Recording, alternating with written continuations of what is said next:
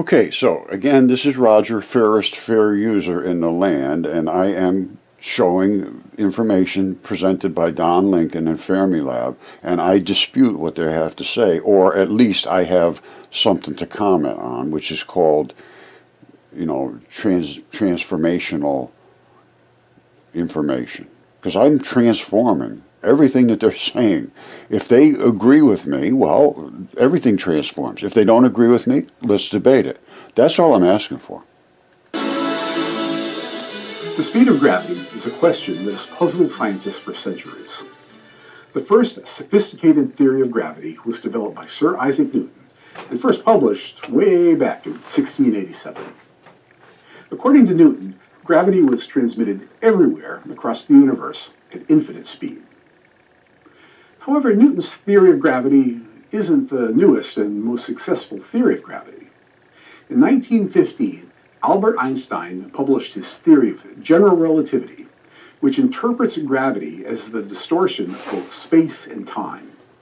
In his theory, these distortions could change the shape of things like stars and planets, and, of course, space itself. These changing distortions would then move through the cosmos by means of a phenomenon called gravitational radiation. Okay, first of all, I want to point out the fact that everything he says is theory. Everything is a theory. I show material evidence. I do theory, yes, absolutely. But I back it up by material evidence. If there's no material evidence to support the theory is not, it means nothing. It's just like saying anything. You say anything you want. It's just a theory. It doesn't mean anything. If I can show these gravitational waves, now we're into a whole different story. No longer is it theory. Okay, so he's talking about gravitational radiation, something that radiates through the universe and looks like it's gravity. He postulated that the speed of gravitational waves was identical to the speed of light. Thus, Einstein would... I am going to show that that is not correct. Well, it might be correct. That's where we need to do a little discussion.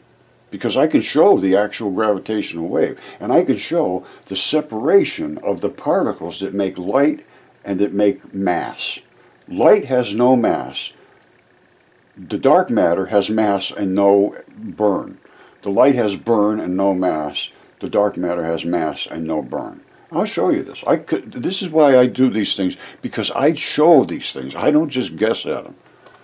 Would say that the speed of light and the speed of gravity are the same.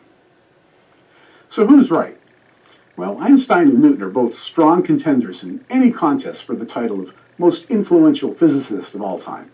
I mean, I would pay good money to watch those two guys debate, but when you get right down to it, it doesn't much matter what either of them think.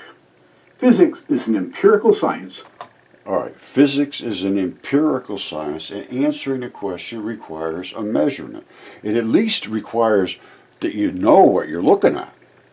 And answering the question requires a measurement.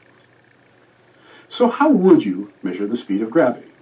Well, first and foremost, you need to be able to detect gravitational waves, and that's hard. Actually, it's not that hard, Don. Let's look into that first.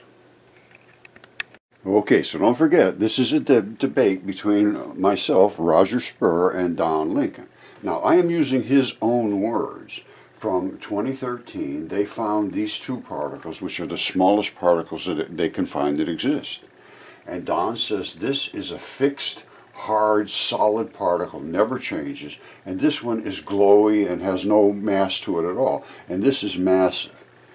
Now, down here, I'll just cut to the conclusion. It says, in summary, the extended particle, which is this black one, has a fixed size. It's just solid. That's all it is. But they may have a fuzzy edge, which they do, and that is the color. The fuzzy edge is the color. The point-like particles are mathematical with zero size. Basically, they're no mass at all. But even zero-size particles have an extended field due to the effect of the field surrounding them. Absolutely correct. And I show this. So I'm not just guessing. Now, and then he says, want a phrase defined, have a question, email today at fnal.gov. And I'm going to want everybody to do this. All my followers should email Don and ask him why, or if he would please debate me or talk to me or have some kind of interaction with me, because I've been trying for 7 years and I can show exactly what he's saying. This is the problem. I can't believe that he doesn't want to discuss his own statements. Now, this is the other thing that I wanted to discuss with Don, was just the quantum foam, which he says empty space isn't empty.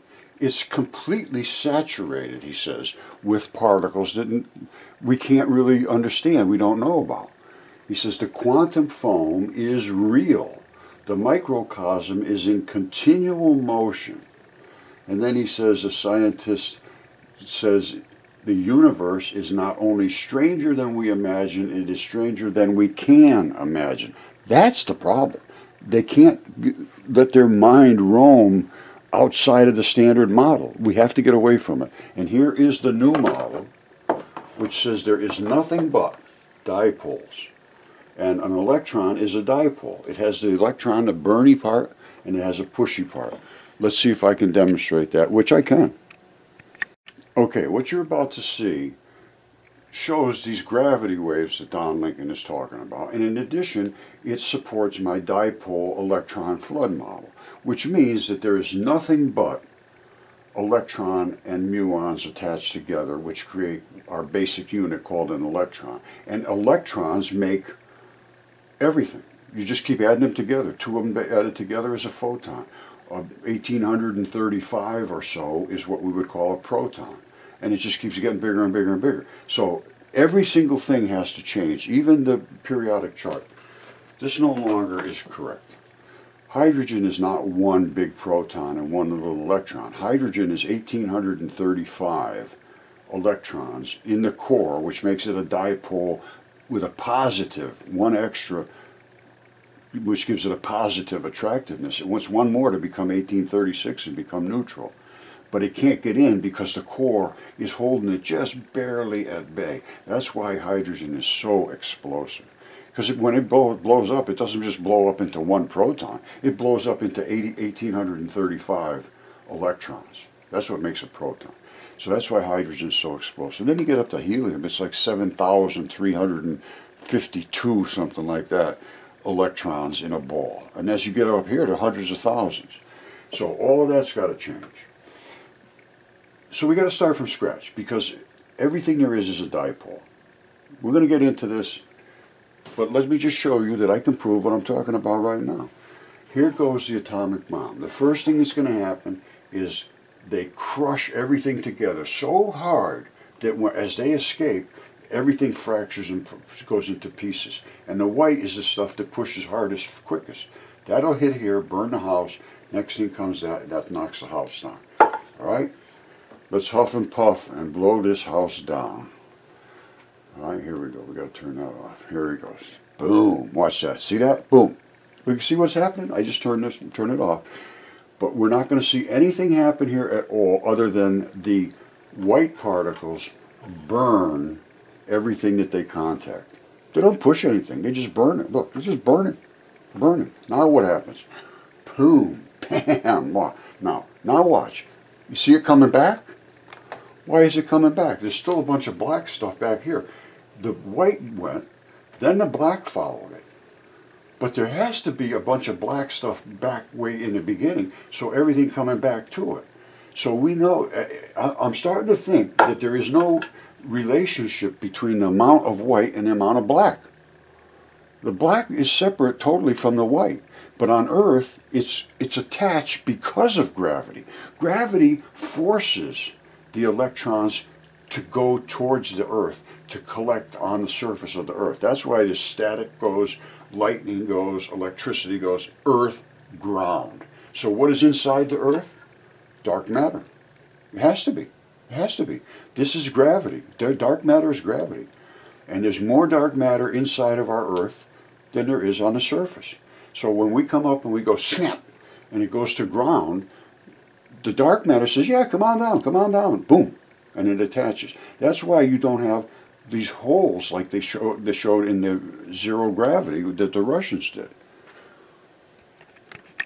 Okay, you did see the part about Don said where the black particle never changes, it's a fixed particle, but it has a glowy edge. Well, the glowy edge is green in this case, the other one was red. The white particle gets big and it gets small. See, it's expanding here, and very soon it will flip. Just before it turns into a photon, it's a tau. Now let me show you a clearer shot of that. You see that? I believe this is coming through the air this way. I think this is a little more puffed up than that one. So it depends on which direction it's going, how puffy it gets. Now, these are the black, and they have a little fuzz around them, which is the green, just like Don Lincoln says. I don't dispute what he's saying. Okay, I believe this is a photon of light. And this, just prior to being a photon here, is a tau neutrino because it's accelerating. The photons, you don't see them. You don't see these anywhere else. The only reason you see it because it's dead in line with the Venturi. And that's because, so it's stacking up against itself. Push to shove, push to shove, push to shove. So you end up with tau, then you end up with photons, then you end up with separation right at the Venturi. The black and the white separate. So it's every particle's right there in front of you, and then right after the Venturi, they come right back together because the black has to reattach to the white. All right, this is a little beyond what they're doing at CERN and Fermilab. This shows the actual magnetic fields of dipoles, and these are planets. This is not just some little magnet. This is a moon. This, I believe, is Venus. And I'll tell you exactly why. But you notice the black and the white, black and white, black and white, black and white, they're all dipoles. And the reason is they're spinning their magnetic particles against all the magnetic particles that are in space. And it's push to shove, push to shove, push to shove, push to shove. And that's what causes this. You see these little bip, bip, bip, bip, bip? It's just like there's so much radiation at the bottom that they're, and then it just lays off, and then it fades out to nothing. Now, the reason I say this is Venus spins backwards, and this is the only one I have seen that has a reverse and a forward magnetic field. You see this field here? Way outside of the other one? These two fields in the same particle. Two fields. And there is something going on here in the center. This is not like your normal dipole. There's some other action going on where I can see there's secondary rub. That should be nice and similar to this, but there's like a secondary glow to it. Here's another one he did. I mean, this is Dylan Carpenter. This is Rod Warren's nephew. He's over in New Zealand. Rod is in Australia, and I lost track of both of them. I can't find them. They bumped me off of Facebook, so I no longer can get to see anybody there. I lost track of a lot of people. So, what are you going to do? They blocked me for copyright violation. I am a fair user. I have no copyright restrictions. None. I am reporting on things for transformative information. So copyright rules do not apply to me. I'm not stealing people's information to make, to steal it. I'm using it to comment for educational purposes, because what they're looking at now, they have no clue. And nobody knows about these fields. I think Rod and Dylan and I may be the only ones that ever saw these, other than people that saw my posts. He's got some kind of a app in there that shows the magnetic lines, and this is push to shove, push to shove, push to shove, and you can only push to shove, and then it's over. And that's what we have here. Now, in the case of a star, all of their stuff comes out and never comes back. Our stuff goes out and pretty much comes back. And again, this is the moon, and this is blue. You see why it's blue? Blue is a higher frequency. Well, this gets really deep, so. But I'm showing you stuff that is deep, and I think it deserves a little discussion, that's all. Okay, the only thing I'm asking for is a quick discussion of if this is an increase in energy. If it is, we may be able to get free energy right now.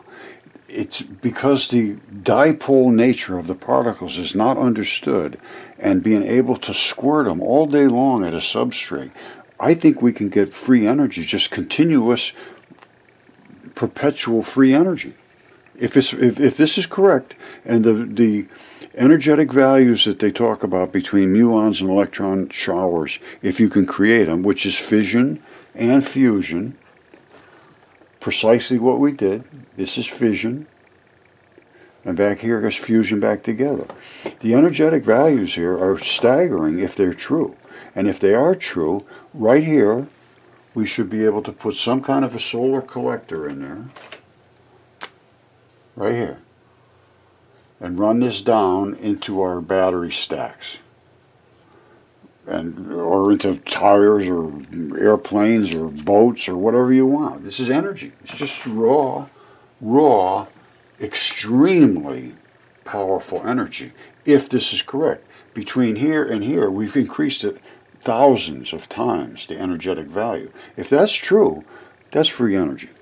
That's what I'm really hoping for. You know, this is really the crazy thing. These are the particles that Don Lincoln wants to see, and we found them. Absolutely, no question. And this is the red one.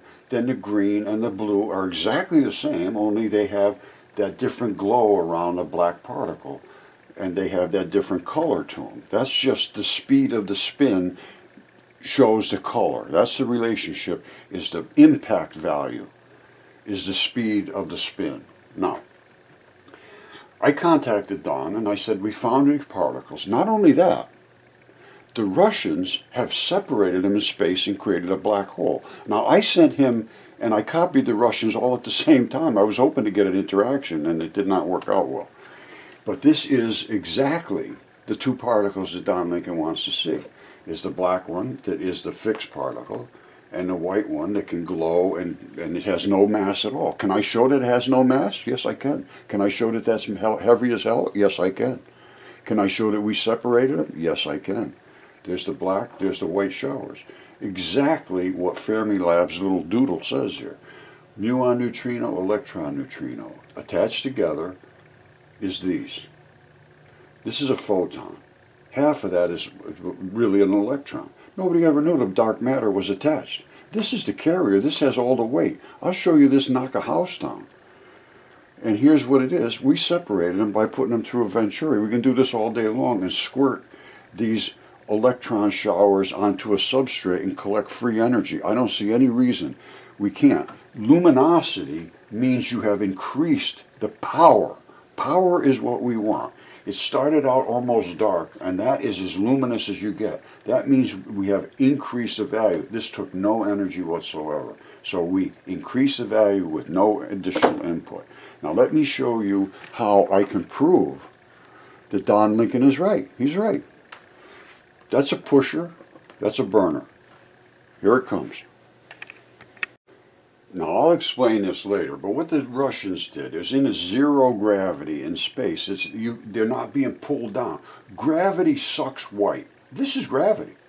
Gravity. That's gravity right there. It's a black hole. And in space, they can separate. The black separates from the white. I just showed you we can separate them on Earth by putting them through the venturi. But in space, they can separate all by themselves. They put in charged particles into a vacuum chamber in zero gravity, and the black hole showed up in the center. So I copied Don. I said, Don, look at this. And I said to the Russians, I said, you created a black hole. Because they freaked out. It says, during the experiment, we contacted the Earth guys. Nobody could believe it. A guy from Max Planck locked himself in his office for 3 weeks. Because he saw this, he freaked out. He said, whoa, whoa, whoa, whoa, whoa, whoa, whoa. They expected it to be all in stripes like this, in boxes, everybody pushing everybody away, staying in their own regions. No, it pushed all the black to the center. And this is exactly what happened. These are the white particles. These are the electron portion. They push the black to the center. Here's the black. So they surround the black. Right? And this happens here on Earth. We don't realize it, but every piece of matter, all we ever see is the glowy part pushing back at us, radiating. But inside of every glowy part is black matter. Now, can I prove that? Yes, I can. I'm a material scientist. I don't just guess at things. I don't say, oh, this is the theory and everybody's got to live by that standard model. No, absolutely not. It's not correct, and I'll show you it's not correct, because everything there is a dipole, including a nuclear explosion.